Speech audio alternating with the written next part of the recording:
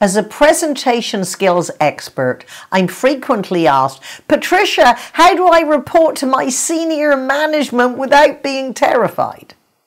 The secret is be prepared, clear, concise, and act confidently. Now, how do you act confidently when you're terrified? One, you prepare. You script out exactly what you are going to say, at least how you open your presentation or your conversation.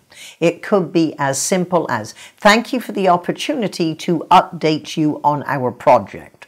Or, the purpose of our meeting is to.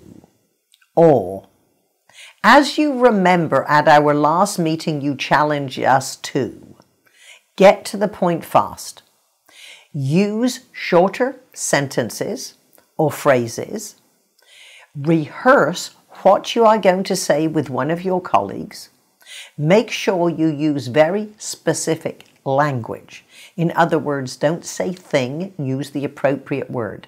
Do not talk about tons, or do not diminish your power.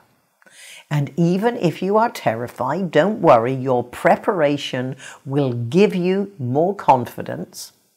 And if you stand or sit without distractions and fidgeting and breathe, I promise you will look more confident. Once you get off to a good start, you will feel confident. If your manager or senior management team gives you 10 minutes, it is best to prepare a 7-minute presentation. You will certainly get credit if you can deliver a shorter presentation than give it.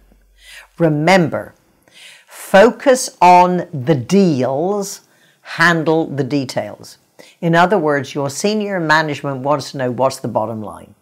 Answer that, and I promise your report to senior management will be more enjoyable.